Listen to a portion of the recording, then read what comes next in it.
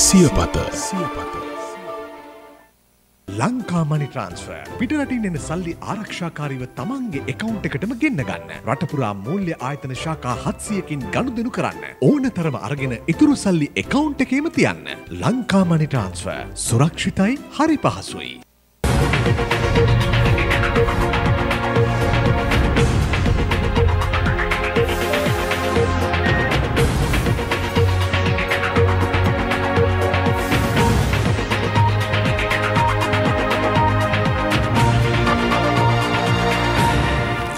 අයිබෝවන් සෑම අවසානයක්ම හොඳ ආරම්භයක්. ඒ අදහසත් එක්ක අදත් පන්හිඳක සටහන ආරම්භ කරන්නයි මේ සූදානම් වෙන්නේ. අද අප්‍රේල් මාසයේ 27 වෙනි සඳුදා දවස අලුත් සතියක් ආරම්භ වුණා. ඒ වගේම 27 28 කියන දවස් දෙක මතක් වෙද්දී අපි දවස් ගාණක්ම බලාගෙන හිටියා. 19 වන ව්‍යවස්ථා සංශෝධනය අද විවාදයට ගන්නවා. ඒ වගේම සතිය උදා වෙනකොටම බොහොම ඛේදජනක පුවතක් අහන්නටත් ලැබුණා නේපාලයේ කියන රටෙන්. ඉතින් මේ පිළිබඳවත් රටේ දේශපාලන තත්වයේ අලුත්ම තොරතුරු දැන කියා ගන්නට එකතු වෙන්න කියලා ආරාධනා කරනවා පන්හිඳක සටහන් සමගින් ආරම්භ කරන්නයි සූදානම් වෙන්නේ. ඔබව පුවත්පත් තොරතුරු දැනුවත් කරන්නට දිනමින පුවත්පතෙන් මුලින්ම තියෙන්නේ චමල් රාජපක්ෂ කතානායකතුමාගේ ඡායාරූපයක් එක්කම විස්තරයක් තියෙනවා. ගිය ආණ්ඩුව තිබුණ කාලේ මගෙත් හිත වේදනා තිබුණා. ඒවා අමතක කර ඉදිරියට යමු කියලා තමයි ඔන්න එතුමා කියන්නේ. අපට ආණ්ඩු තියෙන කාලේ මගෙත් හිත වේදනා තිබුණා. අපි කාටත් තිබුණා. ඒවා අමතක කරන්න. ඒවා අමතක කරලා ඒවා ගැන යම් අවබෝධයක් ඇති කරගෙන අපි අපේ දේශපාලන ගමන ඉදිරියට යන්න ඕනේ. ඔන්න ඔය විදිහට තමයි කතානායක චමල් රාජපක්ෂ මහතා කිව්වේ. එතුමා මේ විදිහට අදහස් පළ කරේ හම්බන්තොට දිස්ත්‍රික් ශ්‍රී ලංකා නිදහස් පක්ෂ නියෝජිත සම්මේලනයේ පෙරේදා අඟුණුකොළ පැලැස්ස නගර ශාලාවේදී පැවති අවස්ථාවට සම්බන්ධ වෙමින් තමයි එතුමා මෙන්න මේ විදිහට කියලා තිබුණේ. ඒ කාලේ ආණ්ඩුව තිබුණ කාලේ, ඒ කියන්නේ එතුමන්ලාගේ ආණ්ඩුව රාජපක්ෂ ආණ්ඩුව තිබුණ කාලේදීත් එතුමාගේත් හිත රිදවීම්, හිත ඇවුල් සිදු වුණා. නමුත් ඒ සියලුම දේවල් අමතක කරලා ඉදිරියට යමු කියලා තමයි කියන්නේ. ඒ කොහොම නමුත් වත්මන් ආණ්ඩුව ගිය ආණ්ඩුවේ වැරදි නම් අමතක කරන්නේ නැහැ. ඒවා නම් අතහැර දමන්නේ නැහැ. සිත් අවුල් නම් අතහැර දැම්මුවත් දූෂණ වංචා නම් අමතක කරලා දාන්නේ නැහැ. අතහැර දමන්නේ නැහැ.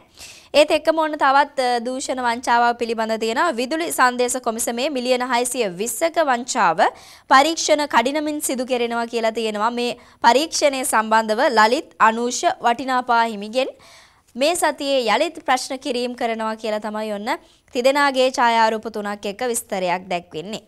පසුගිය පාලන සමයේ විදුලි සංදේශ නියාමන කොමිසම් සභාවේ සිදු වූ බව කියන රුපියල් මිලියන 620ක මූල්‍ය අක්‍රමිකතාව සම්බන්ධයෙන් පැවැත්වෙන පරීක්ෂණය කඩිනම් කිරීමට පොලිස් මූල්‍ය අපරාධ විමර්ශන ඒකකය පියවර අරගෙන තියෙනවා කියලා තියෙනවා. ඔන්න ලලිත් අනූෂ සහ වටිනාපා හිමිගේ ඡායාරූප තුනක් එක්ක තමයි එතුමාන්ලාගෙන් මේ සතියේ යලිත් ප්‍රශ්න කිරීම කරනවා කියලා සිරස්තලයක් දක්වලා තියෙන්නේ. පොලිසියට පැමිණි 3ක් ජාතික කොඩිය වෙනස් කළේ කවුද? පොලිසියට පැමිණිලි 3ක් ලැබිලා තියෙනවා ජාතික කොඩිය වෙනස් කිරීම සම්බන්ධව. ඉතින් මේ විදියට ජාතික කොඩිය වෙනස් කළේ කවුද? විකෘති කළ කොඩිය තැන් 5ක සිය ගණනකගේ අතට ගියේ කෙසේද? පුළුල් පරීක්ෂණ ආරම්භයේ. මේ සම්බන්ධව පරීක්ෂණ ආරම්භනවා කියලා තියෙනවා. ශ්‍රී ලංකාවේ ආණ්ඩුක්‍රම ව්‍යවස්ථාව සහ දණ්ඩ නීති සංග්‍රහය උල්ලංඝනය කරමින් ජාතික කොඩිය වෙනස් කළ පසුගිය අල්ලස් කොමිසම අභියසදී ප්‍රදර්ශනය කිරීම සම්බන්ධයෙන් සහ ඒ ආකාරයෙන්ම රටේ තවත් ස්ථාන කිහිපයකදී ප්‍රදර්ශනය කිරීම සම්බන්ධයෙන් පොලිස්පති එන්.කේ. ඉලංගකෝන් මහතාගේ උපදෙස් මත පුළුල් පරීක්ෂණයක් ආරම්භ කරලා තියෙනවා කියලා තමයි මේ විදිහට විස්තර දැක්වෙන්නේ. මේ පිළිබඳ දලස් අලහප්පෙරුම මහතා උදේ ගම්මන්පිල මහතා සමාව ඉල්ලලා තිබුණා. නමුත් මේ දේ හරියටම කරේ කවුද කියලා මේ වන විට පරීක්ෂණ ආරම්භලා තියෙනවා කියලා තමයි මේ විදිහට දිනමින පුවත්පත වාර්තා කරන්නේ. ඒත් එකම අද 19 විවාදයට ගන්නවා. ඒ පිළිබඳවත් සිරස්තලයක් තියෙනවා. 19 වැනි සංශෝධනයේ පිළිබඳ විවාදය අද සහ හෙට 27 28 යන දිනයන්හිදී පාර්ලිමේන්තුවේදී පැවැත්තේ. මේ පිළිබඳ විවාදයේ පසුගිය 21 හා 22 දිනවල පැවැත්වීමට නියමිතව තිබුණද පාර්ලිමේන්තුවේ විපක්ෂ මන්ත්‍රීවරුන් පිරිසක් සභාගර්භයේ ඇතුළත විරෝධතාවයක් නියත වුණ නිසා ඒ කල් ගියා 27 28 කියන දවස් දෙකට ඔන්න දැන් අද 27 එළඹිලා තියෙන ඉතින් අද දවසේ විවාදය සහ හෙට දවසේ විවාදය මේ දීර්ඝ කාලයක් පුරා පැවැත්වේවි. අවසානයේ ගන්න තීන්දුව තියෙන අපිට දැනගන්නට ලැබේවි. ඒත් එක්කම ජනපතිට එරෙහි දෝෂාභියෝගයකට සූදානම් මේ දෝෂාභියෝගයේ මහින්දට පක්ෂ මන්ත්‍රී පිරිසකගෙන් බව තොරතුරු අනාවරණය වෙලා කියලා තියෙනවා. ඉදිරි පාර්ලිමේන්තු මැතිවරණය වළක්වා ගැනීමේ අරමුණෙන් හිටපු ජනාධිපති මහින්ද රාජපක්ෂ මහතාට සහාය පළ කරන මන්ත්‍රී කණ්ඩායම විසින් ජනාධිපති මෛත්‍රීපාල සිරිසේන මහතාට එරෙහි දෝෂාභියෝගයක් ගෙනීමේ සූදානමක් පවතින බව රාජ්‍ය බුද්ධි අංශය හෙළිදරව් කරගෙන තියෙනවා. ඒ වගේම මේ දෝෂාභියෝගය ගේන්නේ මහින්දට පක්ෂ මන්ත්‍රීවරුන් පිරිසක් කියලත් තොරතුරු අනාවරණය වෙලා තියෙනවා කියලා තමයි මේ විදිහට සිරස්තලයක් දැක්වෙන්නේ. ඒ වගේම අපි හැමදාමත් කතා කරන හැමදාමත් මිනීමැරුමක් හෝ මරණයක් දැනගන්නට ලැබෙනවා කියලා. ඉතින් ඒ වගේ මොන මරණ 4ක් පිළිබඳව තියෙනවා. රළ පාගන්න ගිය එකම පවුලේ 4ක් මුහුදට බිලි. ඔනේ විදිහේ පොතක් තියෙනවා.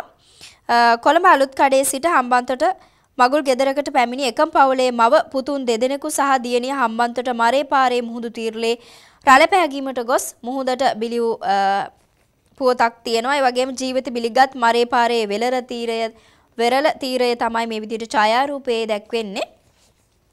ඔන්න ඒ විදිහට එකම පවුලේ මව සහ දරුවන් තිදෙනෙකු ජීවිතක්ෂයට පත් වෙලා තියෙනවා. ඒ වගේම නේපාලයට සිදු වූ කරදරය සහනාරන් නේපාලයට යනවා කියලා ඡායාරූපයක් එක්ක තියෙනවා. භූමිකම්පාවෙන් විපතටපත් නේපාල ජනතාවට සහන සැලසීම සඳහා ශ්‍රී ලංකා යුද හමුදාවේ සහ ගුවන් හමුදාවේ වෛද්‍යවරුන් වෛද්‍ය සහායකයන් ඇතුළු සහන කණ්ඩායමක් නේපාලයේ බලා ඊයේ පිටත්ව ගිය අතර ඒ සමග රැගෙන ගිය ఔෂධ හා වියලි ආහාර ද්‍රව්‍ය තොගයක් තමයි මේ විදිහට ඡායාරූපයට අරගෙන තියෙන්නේ. ඔන්න ඒ විදිහට තමයි දිනමින පුවත්පතේ පුවත් වාර්තා වෙන්නේ. ඒත් එක්කම රිවිර පුවත්පත දකින්නට යමු. අද දවසේ සිදුවන විශේෂ සිදුවීම 19 අද සහ හෙට විවාදයට ඡන්ද විමසීම හෙට දවසේ පැවැත්වෙනවා කියලා තියෙනවා. 19 වෙනි ආණ්ඩුක්‍රම ව්‍යවස්ථා සංශෝධන පනත් කෙටුම්පත අද සහ හෙට පාර්ලිමේන්තුවේදී විවාදයට ගැනේ. ඒ පිළිබඳ ඡන්ද විමසීම හෙට පස්වරුවේ පැවැත්වීමට නියමිත අතර ශ්‍රී ලංකා නිදහස් පක්ෂ මධ්‍යම කාරක සභාවේදී එකඟ වී ඇති පරිදි එය වැඩි ඡන්දයෙන් සම්මත කර ගැනීමට නියමිතව තියෙනවා කියලා තමයි මේ විදිහට වාර්තා වෙන්නේ. අපි බලමු ඔච්චර දවසක් ඇදී තිබුණා විවාදයට ගැනීම ඡන්දය පාවිච්චි කිරීම. ඉතින් මේ අද සහ හෙට දිනයන් දෙකේදීවත් 19 විසඳා ගන්නට මොවුන්ට හැකි වේවිද දන්නේ නැහැ. අපි බලමු දින 100ත් අවසන් වෙලා. බලමු ඉදිරියේදී මේ පිළිබඳ දැනගන්නට ලැබෙවි. ඒ වගේම රිවිර පුවත්පතේ තියෙනවා නේපාලයේ භූකම්පනයෙන් මියගිය පිරිස 2400 ඉක්මවයි කියලා සිරස්තලයක්. භූකම්පනයේ සිදු වූ ස්ථානයත් දක්වලා තියෙනවා සිතියමකින්. කත්මණ්ඩු නුවර ඓතිහාසික දාරාහාරා කුළුණ විනාශ වෙයි 5000කට වැඩි පිරිසකට තුවාල. ඔන්න ඒ විදිහට තමයි තියෙන්නේ. ඒ වගේම කෙනෙකු ගොඩනැගිල්ලක් කැඩීමෙන් යට වූ කෙනෙකු බේරා ගන්න ආකාරයක් තියෙනවා. නේපාලයේ කත්මණ්ඩු අගනුවර ආසන්නයේ සිදු වූ භූකම්පනයෙන් කඩාවැටුණු ගොඩනැගිල්ලක සුන්බුන් අතර සිර වූ පුද්ගලයෙකු සහන කණ්ඩායම් විසින් බේරාගත් අයුරු තමයි ඡායාරූපයේ දැක්වෙන්නේ. නේපාලයේ කත්මණ්ඩු අගනුවර ආසන්නයේ පසුගිය සෙනසුරාදා සිදු වූ රිච්ටර් මාපක 7.8ක භූකම්පනයෙන් 2400කට අධික පිරිසක් මියගොස් ඇති අතර තවත් පුද්ගලයන් 5000කට අධික පිරිසක් තුවාල ලබලා තිබුණා. ඉතින් මේ පිළිබඳව තමයි මේ ආකාරයට දැක්වෙන්නේ. තවත් සිරස්තල කීපයක් තියෙනවා. කතානායක චමල් රාජපක්ෂ මහතා කිව්වා අපේ ආණ්ඩුව කාලෙත් මං හිත ඇවුලෙන් හිටියේ කියලා. ඉතින් එතුමාගේ කාටුන් චිත්‍රයක් එක්ක අද රිවිර පුවත්පතත් වාර්තා කරලා තියෙනවා. හම්බන්තොට ශ්‍රී ලංකා නිදහස් පක්ෂ දිස්ත්‍රික් සමුළුවේදී තමයි කතානායක චමල් රාජපක්ෂ මහතා මේ අදහස් පළ කරලා තිබුණේ. ඒ සිරස්තලයේ තියෙනවා අපේ ආණ්ඩුව තිබුණ කාලයේදීත් මා ඇතුළු අපි කාටවත් හිත වේදනා තිබුණා. දැන් ඒවා අමතක කර අවබෝධයෙන් අපේ දේශපාලන ගමන ඉදිරියට යා යුතුයයි කතානායක චමල් රාජපක්ෂ මහතා ප්‍රකාශ කළා කියලා තමයි ඒ විදිහට සිරස්තලයක් දැක්වෙන්නේ. ඒ වගේම 19ට සහාය ඉල්ලා සෝබිත හිමි උපවාසයක යෙදෙනවා කියලා තවත් සිරස්තලයක් තියෙනවා. සාධාරණ සමාජයක් සඳහා වූ ව්‍යාපාරයේ නිර්මාතෘ මාදුළුවාවේ සෝබිත හිමියෝ 19 වන විවස්ථා සංශෝධනය සම්මත කිරීමට සහාය දෙන ලෙස ඉල්ලා සිටිමින් අද සිට උපවාසයක් ආරම්භ කිරීමට තීරණය කර තියෙනවා. කොළඹ විහාර මහාදේවි උද්‍යානයේදී මෙම උපවාසය ආරම්භ කිරීමට නියමිත බවද කෝට්ටේ ශ්‍රී නාග විහාරයේ හිමි නමක් පැවසුවා කියලා තමයි ඔන්න ඒ විදිහේ සිරස්තලයක් තියෙන 19 සම්මත කරගන්න ඡන්දය දෙන්න කියලා තමයි ඉල්ලීමක් කරන්නේ මේ විදිහට මාදුළුවාවේ සෝබිත හිමියන්.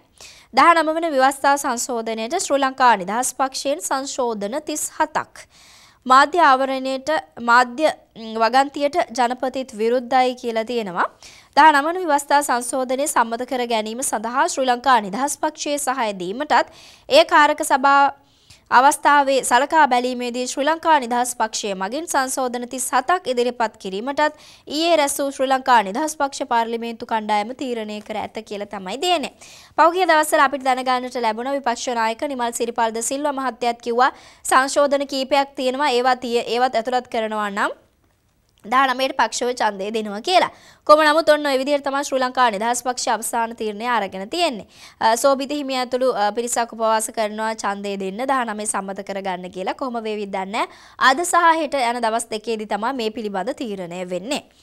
සහන සැලසීම් සඳහා වෛද්‍යවරුන් ඇතුළු පිරිසක් නේපාලයේ බලා යනවා.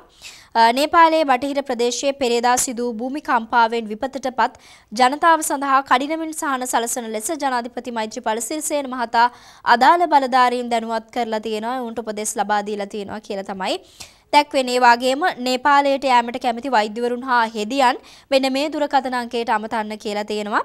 071 249 24 84. ඔන්න ඔය දුරකථන අංකයට අමතන්න කියලා තියෙනවා නේපාලයේ බලා යන්නට. විපතටපත් වූ ජනතාවට සහන සැලසීම සඳහා නේපාලයට යාමට කැමති වෛද්‍යවරුන් සහ හෙදියන්ට ඒ සඳහා ඉදිරිපත් වන ලෙස අග්‍රාමාත්‍ය කාර්යාලය තමයි මේ විදිහට ඉල්ලීමක් කරලා තියෙන්නේ. කැමති අය මෙන්න මේ දුරකථන අංකයට දැනුම් දෙන්න කියලා තමයි මේ විදිහට රිවිර පුවත්පත වාර්තා කරන්නේ. ඒත් එක්කම අපි යමු ලක්බිම පුවත්පතේ පුවත් දකින්නට.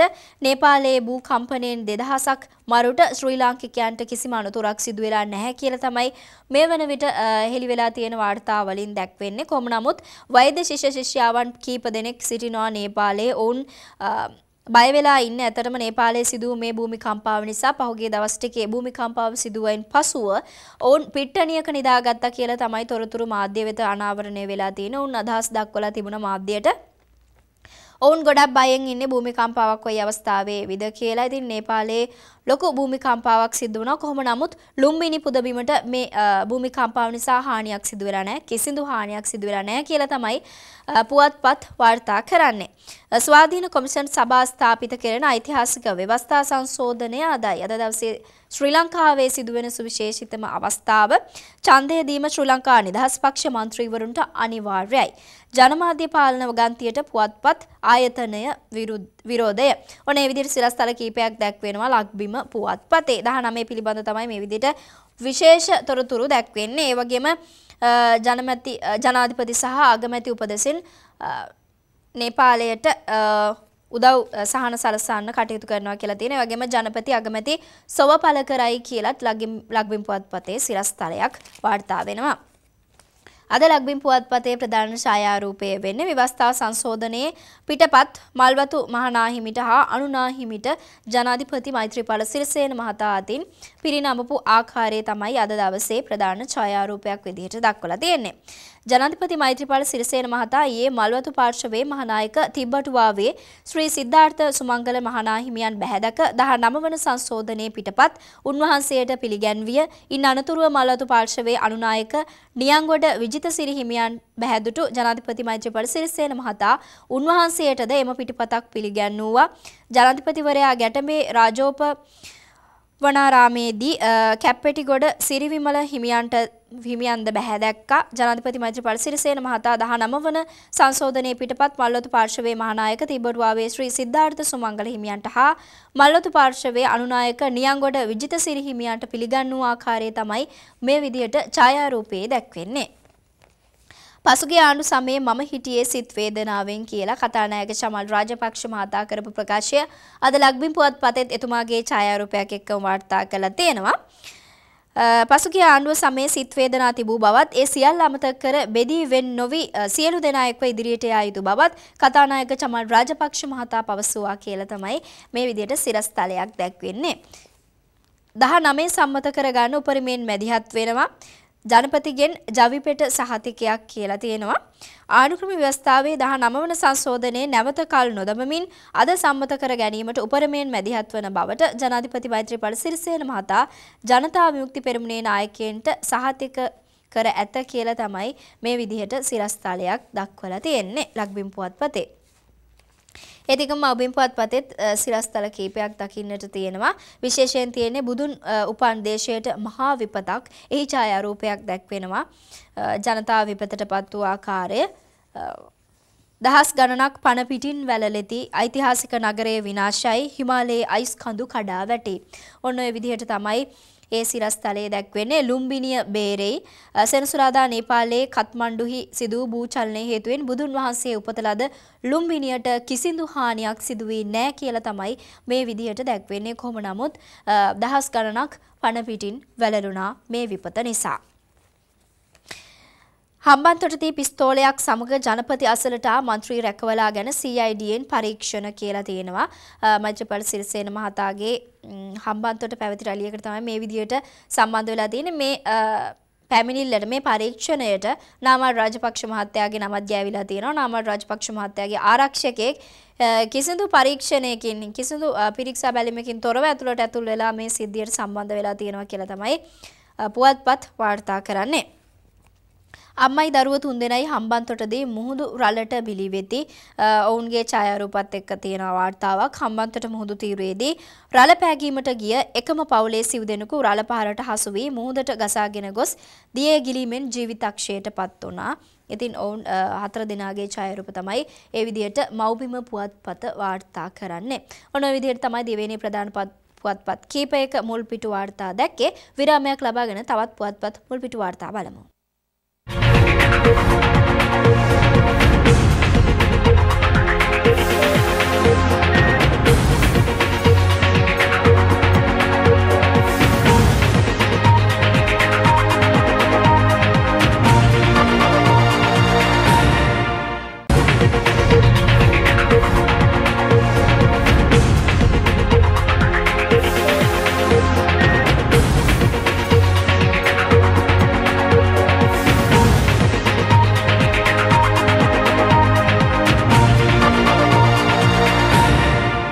ඔබ නැවතත් පන්හිඳක සටහන් සමගාවේ අවධානය යොමු කරන්න සූදානම් වෙන්නේ තවත් පුවත්පත් මුල් පිටු වාර්තා කිහිපයක් දකින්නට. මුලින්ම ලංකාදීප පුවත්පත බලමු.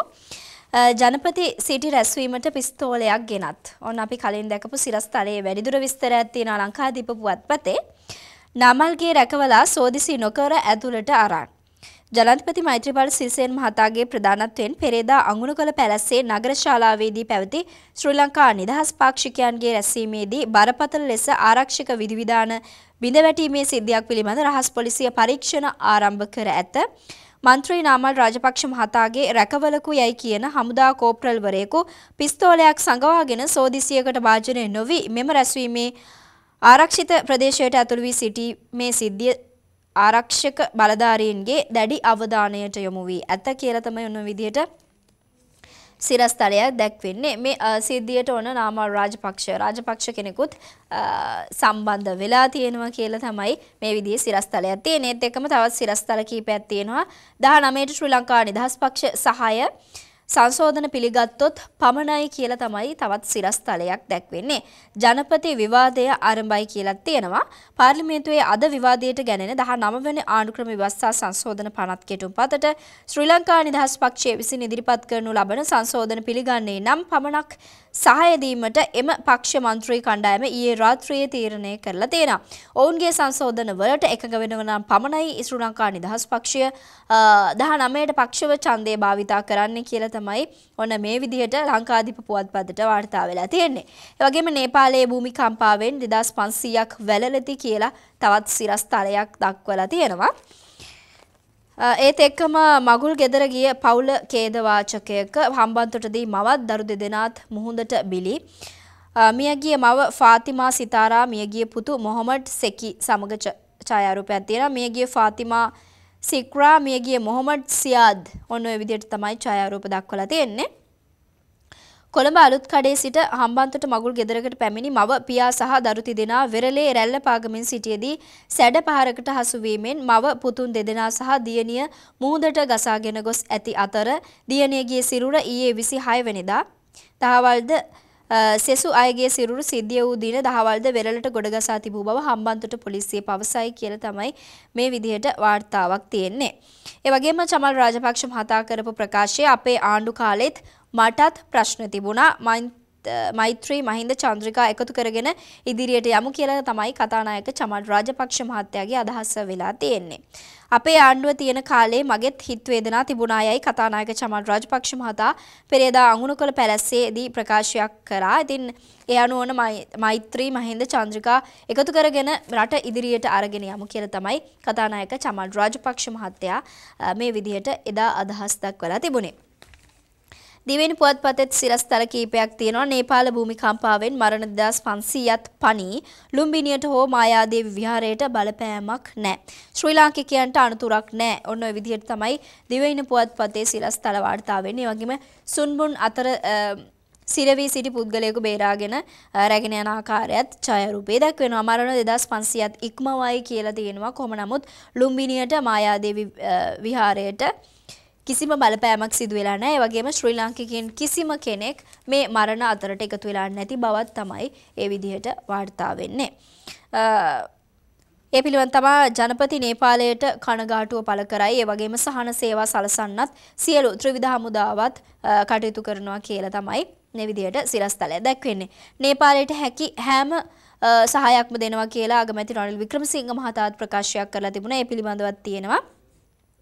නේපාලයට වැඩියෙන් වෛද්‍ය අංශයේ සහන සේවා අවශ්‍ය බැවින් මෙම සේවාවන් සඳහා ස්වේච්ඡාවෙන් ඉදිරිපත් වීමට කැමැති අය වෙතොත් අගමැති කාර්යාලය අමතන ලෙස නිවේදනයක් නිකුත් කරමින් ඔන්න අගමැති රනිල් වික්‍රමසිංහ මහතාත් ප්‍රකාශයක් නිකුත් කළ දෙනවා.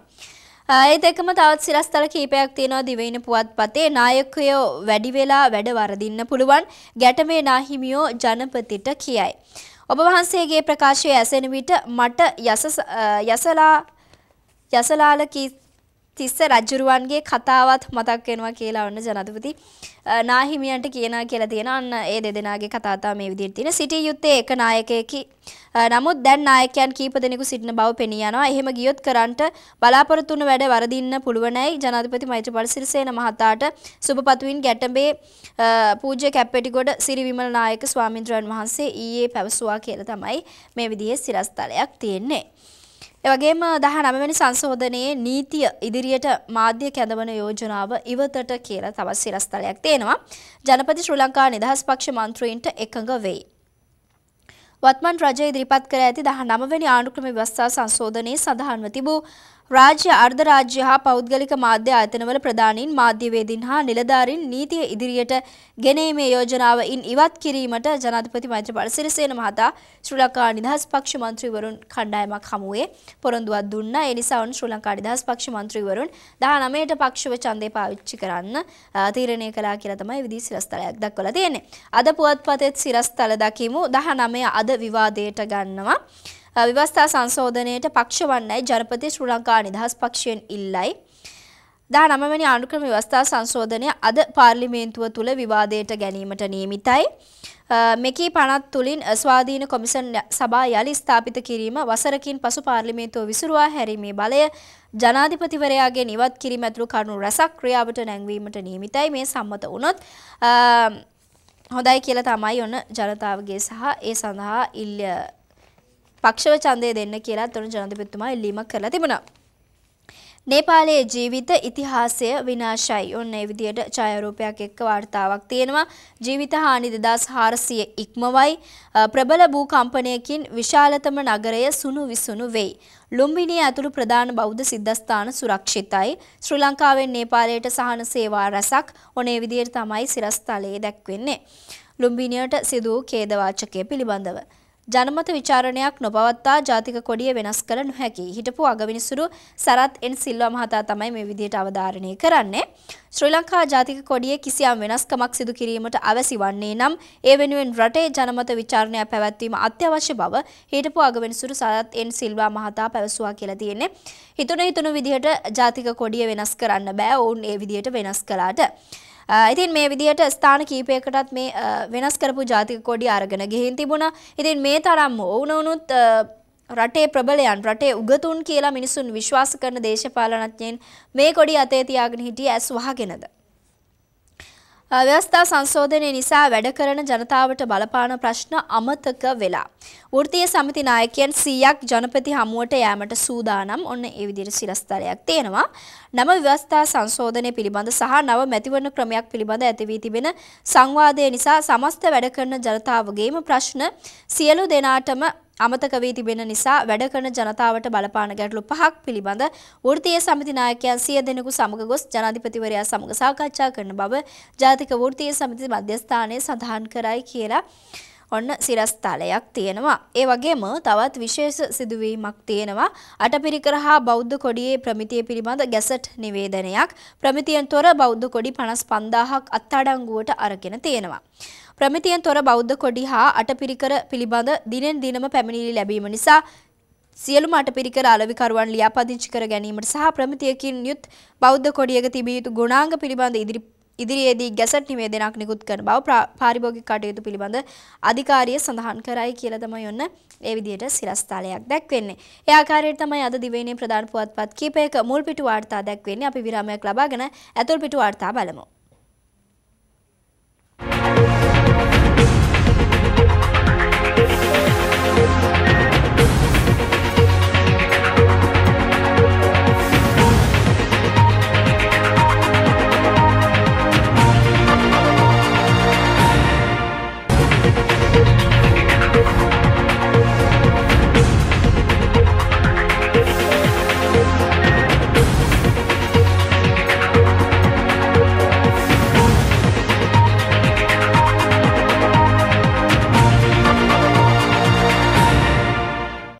ඔබ නැවතත් පන්හිඳක සටහන සමගයි අවධානය යොමු කරන්න සූදානම් වෙන්නේ. අතුරු පිටු තොරතුරු දකින්නට ලංකාදීප පුවත්පතේ කතුවකී තමයි දකින්න සූදානම් වෙන්නේ. කතා බහට ලක් වෙලා තියෙන්නේ 19 වන ආණ්ඩු ක්‍රම ව්‍යවස්ථා සංශෝධනය පිළිබඳ. කල්යදී තිබුණු 19 වන ආණ්ඩු ක්‍රම ව්‍යවස්ථා සංශෝධනය අද දවසේදී විවාදයට ගන්නවා. අද සාහෙට දවස් දෙකේදී ඡන්දේ පාවිච්චි කරන්න කියලා උද්ඝෝෂණයකත් නිරත වෙනවා මාදුලාවේ සෝබිත හිමියන්. ඔන්න ඔය විදිහට තමයි 19 පිළිබඳ දේශපාලන ලෝකයට ඇවිල්ලා තියෙන්නේ. ඒ අතරේ ලංකාදීප පුවත්පතේ කතුවරයා මොන විදිහටද අද ඔහුගේ එතුමාගේ අදහස් දක්වලා තියෙන්නේ කියලා අපි බලමු. කාගේත් සහායෙන් 19 සම්මත කර ගනිමු. මොන විදිහට තමයි මාතෘකාව කරගෙන තියෙන්නේ. රටේ නිදහස හා ප්‍රජාතන්ත්‍රවාදයේ ශක්තිමත් කිරීම සඳහා ආණ්ඩු ක්‍රම ව්‍යවස්ථාවේ 19 වන සංශෝධනය සම්මත කරන ලෙස පාර්ලිමේන්තුවේ සියලු මන්ත්‍රීවරුන්ගෙන් ඉල්ලා සිටින බව ජනාධිපති මෛත්‍රීපාල සිරිසේන මහතා ප්‍රකාශයක් කළා. එතුමා කීවේ මෙම සංශෝධනයට සියලු දෙනාගේ සහයෝගය ලැබිය යුතු බවයි. එමෙන්ම මනාප ක්‍රමයේ ඇතුළත් මෙරට ක්‍රියාත්මක වත්මන් මැතිවරණ ක්‍රියාවලිය වෙනස් කිරීමේ අවශ්‍යතාවද ජනාධිපතිවරයා පෙන්වා දුන්නේය. එයද මේ අවස්ථාවේ කළ යුතු ප්‍රතිසංස්කරණයක් බව ඒ මහතා ප්‍රකාශ කර සිටියේය කියලා තමයි ඔන්න. ඒ විදිහට 19 සම්මත කරගන්න ජනාධිපතිතුමා, අගමැතිතුමා වගේම සමහර පක්ෂ නායකයින් ඉල්ලා සිටියා. ඒ පිළිබඳ දැක්වෙන්නේ කතුවකී මෙන්න මේ විදිහට අවසන් කරලා තියෙනවා. සෑම දිනකටම සම්පූර්ණයෙන් එකඟ විය හැකි සර්ව සම්පූර්ණ ක්‍රමයක් මේ සඳහා යොදාගත නොහැකි වීමට ඉඩ ඇත. එසේ වුවද යම් ආකාරයකට නම්‍යශීලී වීම කාගේත් යුතුයකමකි. එමෙන්ම එකඟතාවයක් ඇති කර ගැනීම කටයුතු කළ යුතුය. එලෙස ක්‍රියාත් කරමින් සර්ව බලධාරී විධායක ජනාධිපති ක්‍රමය මෙන්ම මනාප ඡන්ද ක්‍රමයේද අවසන් කිරීමට සියලු දේශපාලන පක්ෂ මෙම අවස්ථාව මග නොහැර ඉදිරිපත් විය යුතු බව අපගේ විශ්වාසයයි. එක එක්කෙනාගේ මතිමතාන්තර නොව නම්‍යශීලීත්වයකින් 19 සම්මත කරගෙන රටට සේවයක් කර යුතුයි. මොකද දේශපාලන පක්ෂයක් පත් කරගන්න රටට සේවය කරන්න මිසක් එකිනෙක කෙනාගේ මතිමතාන්තර දරමින් සිටින්නට නොවේ. මව්බිම් පුවත්පතේ කතුවකිය දකිමු සීරුවෙන් සිටිනු. ඔන්න ඔය විදිහට තමයි අද මාතෘකාව කරගෙන තියෙන්නේ. 19 පිළිබඳ තමයි කතා බහට ලක් වෙලා තියෙන්නේ.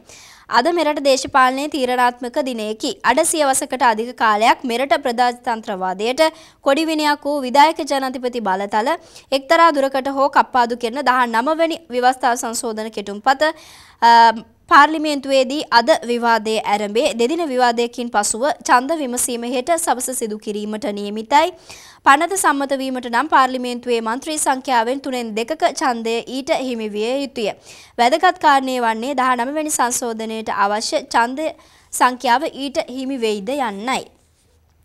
කෙසේ වුවද අද ආරම්භන විවාදයේ අවසානයේ හෙට සවස පනත සම්මත වේ යයි මෙරට ප්‍රගතිශීලී ජනතාවගේ ඒකායන ප්‍රාර්ථනීය බව නොඅනුමානය. එහෙත් බලයට කෑදර ප්‍රගතිගාමීන්ට ජය හිමි වූහොත් දිනේෂ් වාසුදේව විමල් ඇතුළු පිරිසට පමණක් නොව 2 කෝටියකට ආසන්න මෙරට සියලු දෙනාට ભේදයකින් තොරව අත්නෝමතික විධායක බලතලවල ප්‍රතිඵල කල් නොඅඩුව භුක්ති විඳීමට සිදුවනු නොඅනුමානය. කොහොම නමුත් කාගේ අවධානය යොමු වෙලා තියෙන 19 සම්මත වේවිද අඩු ඡන්ද ප්‍රමාණයක් ලැබෙවිද වැඩි ඡන්ද ප්‍රමාණයක් ලැබෙවිද මේ පිළිබඳව තමයි වැඩි අවධානය යොමු වෙලා තියෙන්නේ රටේ ජනතාවගේ වගේම සියලුම දේශපාලන පක්ෂවල. ඒත් එක්කම අද රටේ සිදුවෙන ප්‍රධාන පුවත තමයි මේ විදිහට අපි කතා බහ කරේ. ඒත් එක්කම අපි ලොව වටා තොරතුරු දැනගන්නට යමු ලංකාදීප පුවත්පතේ ලොව වටා පිටුවට. භූමිකම්පාවෙන් වෙනසුණු නේපාලයට විදෙස් ආධාර ගලයි යන විදිහට තමයි ප්‍රධාන සිරස්තලයේ දක්වා දෙන්නේ. ආධාර පටවාගත් ඉන්දිය ගුවන් හමුදාවේ ගුවන් යානයක් ඡායාරූපයේ දැක්වෙනවා. චීන සහන සේවා කණ්ඩායමක් ඉව අල්ලන සුනකේන්ද්‍ර සමග නේපාලයට පැමිණි අවස්ථාවත් ඡායාරූපයේ දැක්වෙනවා. ප්‍රබල භූමිකම්පාවකින් වෙනසුණු නේපාලයට ඉන්දියාව, ශ්‍රී ලංකාව, චීනය ඇතුළු අසල්වැසි කලාපීය රටවලින් පමණක් නොව ඇමරිකාව, ප්‍රංශය, ඕස්ට්‍රේලියාව, ස්ට්‍රාලය ආදී බටහිර රටවල් වලින්ද ආධාර ලැබෙමින් පවතින බව තමයි මේ විදිහට දක්වලා තියෙන්නේ. ඒ වගේම විපතට පත් වූවන්ට සුදතුම් පාප්තුමා ශෝකය පළ කරයි කියලා තවත් සිරස්තලයක් තියෙනවා ඒ පිළිබඳවම. නේපාලයට බලපෑ ප්‍රබල භූමිකම්පාවෙන් දහසකට වැඩි පිරිසක් මිය යෑම සම්බන්ධයෙන් තමා දැඩි ලෙස කම්පාවට පත් වුණු බව සුද්ධෝත්තම ෆ්‍රැන්සිස් පාප් වහන්සේ පැවසුවා කියලා තමයි ඔන්න දෙන්නේ. අපි සියලු දෙනාගේම ලෝකේම කනගාටුවට පත් වුණු ලෝකේම සිත් කනගාටුවට පත් වුණු පොතක් තමයි මේ විදිහට දහස් ගණන් පිරිසක් පණ පිටින් වැළලුණු මේ භූමි කම්පාව. ඒ වගේම හැකි පමණින් සියලු ආධාර ලබා දීමට ඔබටත් හැකි පමණින් සහභාගී වෙන්න කියලා තමයි ආරාධනා කරන්නට තියෙන්නේ. ක්‍රීඩා තොරතුරු බලමු ලක්බිම පුවත්පතෙන්. ශ්‍රී ලංකා පාකිස්තාන ප්‍රථම එක්දින තරගය අද තරගය පිළිබඳ තමයි මේ විස්තර දක්වලා තියෙන්නේ. කුසල් ජනිත්ගේ සුපිරි ශතකයෙන් ශ්‍රී ලංකා ඒට කඩලු 8ක ජයක් හිමි වුණා. ශ්‍රී ලංකා පන්දු යවන්නන්ගේ කැපී පෙනෙන දස්කම් දකින්නට තිබුණත් කියලා තියෙනවා. කුසල්ගේ ඡායාරූපයකුත් තියෙනවා. ශ්‍රී ලංකා සහ පාකිස්තාන අතර මාතර උයන්වත ක්‍රීඩාංගණයේදී ඊයේ තමයි මේ තරගය පැවැත්වුණේ. මේ තරගයෙන් කඩලු 8ක විශිෂ්ට ජයක් වාර්තා කිරීමට ශ්‍රී ලංකා කණ්ඩායම සමත් වුණා. මුලින්ම පන්දුවට පහර දුන් පාකිස්තාන පන්දුවාර 48යි බෝල් එකකදී ලකුණු 203කට සීමා කිරීමට ශ්‍රී ලංකා පන්දු යවන්නන් සමත් වූ අතර ලකුණු 204ක ඉලක්කයක් පන්දුවාර 32යි බෝල් දෙකකදී පසු කිරීමට ශ්‍රී ලංකා පිතිකරුවන් සමත් වුණා. කොහොම නමුත් කඩලු 8ක ජයක් ලබා ගැනීමට ශ්‍රී ලංකා කණ්ඩායම සමත් වුණා කියලා තමයි මේ විදිහට සිරස්තලය දැක්වෙන්නේ. මාලිංගගේ පන්දු යැවීමෙන් මුම්බායිට විශිෂ්ට ජයක් කියලා තවත් සිරස්තලයක් තියෙනවා. ඉන්දියා ප්‍රීමියර් ලීග් ක්‍රිකට් තරගාවලිය යටතේ මුම්බයි ඉන්දියන්ස් සහ සන්රයිසර්ස් හයිදරාබාද් අතර පැවති තරගයෙන් ලසිත් මාලිංගගේ විශිෂ්ට පන්දු යැවීම හමුවේ මුම්බයි ඉන්දියන්ස් ලකුණු 20ක ජයක් වාර්තා කිරීමට සමත් වුණා කියලා තමයි ඒ සිරස්තලයේ දැක්වෙන්නේ. ඒ වගේම දැල්පන්දු නිලවරණය අප්‍රේල් 29 වෙනිදා සභාපති ධූරයට යසා සහ ට්‍රික්සි සටනේ කියලා තියෙනවා. එතුමියන් දෙදෙනාගේ ඡායාරූප දෙකකුත් එක්ක ශ්‍රී ලංකා දැල්පන්දු සම්මේලන 2015 නිලවරණයේ සභාපති ධූරය සඳහා යසා රාමචන්ද්‍ර මහත්මිය සහ ට්‍රික්සි නානායක්කාර මහත්මිය අතර ද්වන්ද්ව සටනක් නිර්මාණය වී තියෙනවා. වසර කිහිපයක් තිස්සේ පැවති දැල්පන්දු අතුරු කමිටු යුගය අවසන් කරමින් මෙවර නිලවරණය අප්‍රේල් 29 වෙනිදා පැවැත්වීමට නියමිතයි කියලා තමයි ක්‍රීඩා තොරතුරු විදිහට දැක්වෙන්නේ. ඒත් එක්කම අපි ක්‍රීඩා තොරතුරුත් බලා අවසන් කරනවා. විරාමයක් ලබාගෙන කාටුන් තොරතුරු බලමු.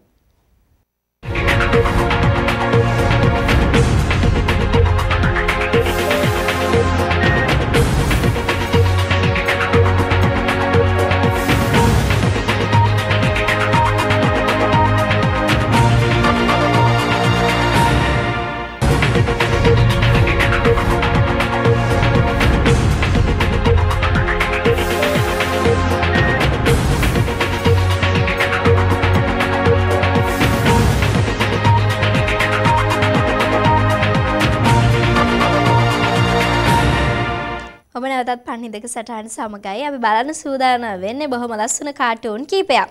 මුලින්ම රිවිර පුවත්පතේ කැමිඩස්ගේ මෙහෙව රටේ කාටූනේ බලමු. අදත් ඉන්නවා කැමිඩස්වි මගෝඩිස්තුමයි දෙන්න. කියනවා මගෝඩිස්තුමා මෙන්න මෙහෙම. ඇමති ජෝන් අමරතුංග කියනවා පළාත් පාලන ආයතන මැයි මාසයේ විසිරුවා හරිනවා කියලා සිරිබිරිස් ඔන්න ජෝන් අමරතුංග මහතා කරපු ප්‍රකාශයක් එහෙම කියද්දී සිරිබිරිස්ට මෙහෙම හිතෙනවා. මහා අපරාධයක් මගෝඩිස්තුමා ඊළඟ ඡන්දෙට රජයේ වාහන ආරක්ෂකව කවුරුත් නැති වෙයි. ඔන්න ඊළඟ ඡන්දෙදී ආරක්ෂකයෝ කවුරුත් නැති වෙයි කියලා තමයි සිරිබිරිස් අද කියන්නේ. ඒත් එක්කම අපි යමු ලක්බිම පුවත්පතේ MD වීරරත්නගේ මරිසිපාල කාටුනය දකින්නට. උදේ ගම්මන්පිල කියනවා ඡන්දේ නොතිබ්බොත් වීදි බහිනවා කියලා. එතකොට අපේ මරිසිපාල කියනවා වීදියේම හිටියම හරිනේ. මොකද්ද මේකේ අදහස වෙන්නේ? වීදියේම හිටියම හරිනේ කියන්නේ උදේ ගම්මන්පිල ඡන්දේ නොතිබ්බොත් පාරට බහිනවා නම් ඡන්දේ තියන්නේ නැහනේ. ඒක තමයි වීදියේම හිටියා නම් හරි මේ ඡන්දේ කවදාවත් තියෙන එකක් නැති වේවි කියලා තමයි තියෙන්නේ. පෞගිය දවස්වල පුවත්පත්වල බලපු විදිහට 19 සම්මත වෙන පාටක් තිබුණේ නැහැ. කොහොම නමුත් ඒ කල් ගිහින් අද සහ හෙට දවස් දෙකේ පැවැත්වෙන මේ සියලු දේවල් ඉවරුනාට පස්සේ තමයි ඡන්දයකට යනවා නම් යන්නේ. කොහොම නමුත් විපක්ෂ කට්ටිය නම් කෑග ගහ ඉල්ලන්නේ ඡන්දයක් ඕනි කියලා. ඉතින් ඔය දෙක ගම්මන්පිල මහත්තයා අතර කියනවා ඡන්දයක් තිබෙ නැත්තම් වීදි බහිනවා කියලා. ඔන්න ඉතින් ওই විදිහට තමයි ඕනෝන් කරපු ප්‍රකාශ මේ විදිහට කාටුන් තොරතුරු වලට ඇවිල්ලා තියෙන්නේ. ලංකාදීප පුවත්පතේ පංකජ රුවින්දගේ සරදම් කාටුනයක් දකිමු. අල්ලස් එකට කැඳවන්න තවත් අය ඉන්නවලු. එදාට පාර්ලිමේන්තුවේ නයිට් ගහනවා නම් මුදු දාගෙන යන්න එපා සෑර්.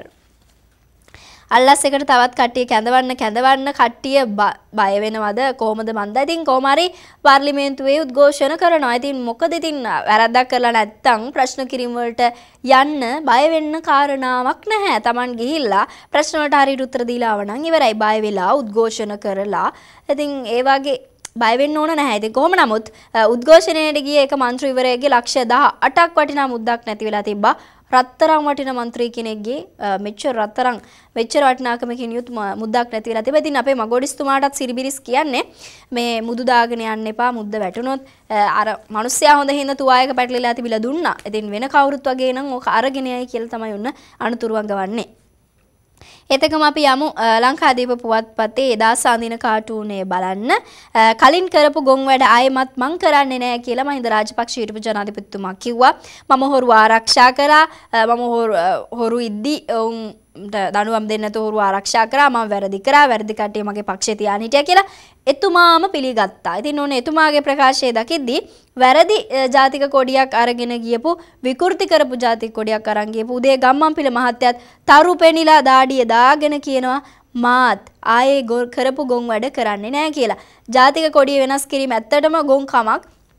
එක වසරේ ඉඳලා ළමයි දන්නවා ජාතික කොඩිය කොයි විදියට ජාතික කොඩිය පාට කොයි විදියටද කියලා. ඉතින් මෙතරම් රටේ බුද්ධිමත්ම පුද්ගලයන් කියලා හිතන මේ දේශපාලනඥයින් මේ වාගේ වැඩ කරනකොට ඇත්තටම බොහොම කනගාටුදායකයි. බලාගෙන ඉන්න ළමයෙක්ට උනත් hina යනවා. නොතේරෙන පොඩි එකෙක්ට උනත් hina යන කාරණා තමයි දැන් දේශපාලන ලෝකේ කට්ටිය කරන්නේ. ඒ අතර ඔන්න පොඩි බබෙක් ඉන්නවා අංජන ඉන්ද්‍රජිත්ගේ කාටුනේ මව්බිම පුවත්පතේ. බේබි කිට් එකකුත් ඇඳගෙන ඉන්නවා අපේ විපක්ෂ නායක නිමල් සිරිපාද සිල්වා මහත්තයා.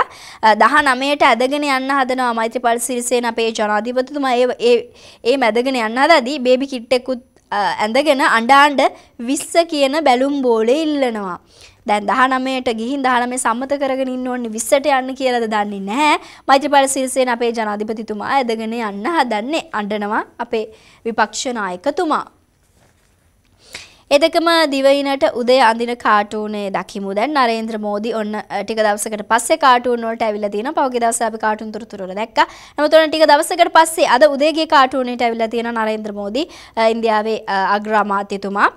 කොහොම නමුත් 19 පස්සේ යද්දී වෙසක් කාලෙත් ආවා. ඉතින් කොහොම හරි ඉටිපන්දම් එළියකින් 13 කියන ව්‍යවස්ථා සංශෝධනය පෙන්නනවා අපේ මෛත්‍රීපාල ජනාධිපතිතුමාට.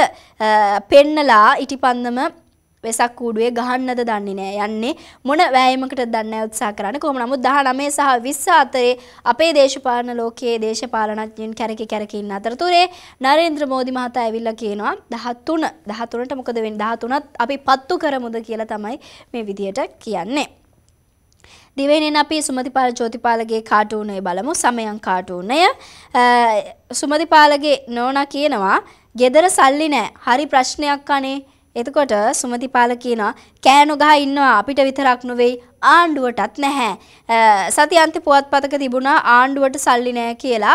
ආණ්ඩුවට සල්ලි නැහැ කියලා ප්‍රසිද්ධ ප්‍රකාශයක් නෙමෙයි අභ්‍යන්තර ආරංචි මාර්ගවලින් තියෙනවා කියලා තමයි සතියන්ත පුවත්පතක තිබුණේ ආණ්ඩුව බංකොලොත් වෙලා කියලා. කොහොමද ගෙදර සල්ලි තිබ්බට කලබල වෙන්න එපා කියලා තමයි බිරින්දට සුමතිපාල කියන්නේ.